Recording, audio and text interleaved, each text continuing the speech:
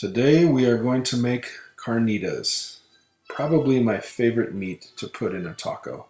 It's made by slowly braising pork shoulder with spices and then searing it off in a skillet. I will take about 6 to 8 pounds pork shoulder, rub it down with salt, pepper, paprika, chili powder, and cumin. I will slice an onion, 1 head of garlic, and an orange, put it in the bottom of a crock pot, and then I will sear off on 2 sides that pork.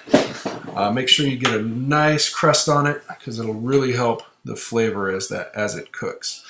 As soon as it's seared off on 2 sides, into the crock pot it goes. You want to batch it if you're doing a lot of pork, more than 3 pounds or so in the big skillet at a time. You'll be steaming your meat instead of browning it. When it's browned, lid it, 6 hours on high, and it will be fall apart soft. You can see all the moisture that's come out of that meat. There's no need to add water.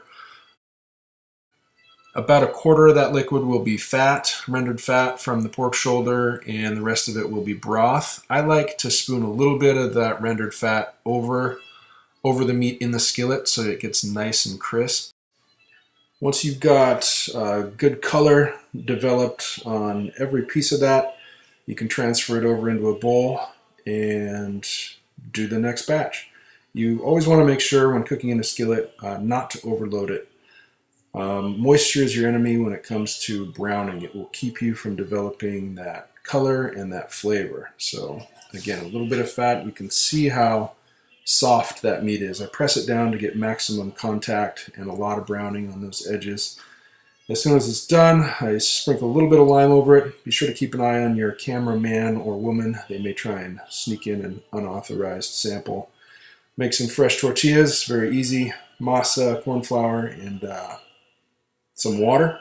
Do a fresh salsa. Just dice up some peppers, bell peppers, jalapenos, onion, tomato, lime, a little bit of cilantro and garlic, and you are ready to go.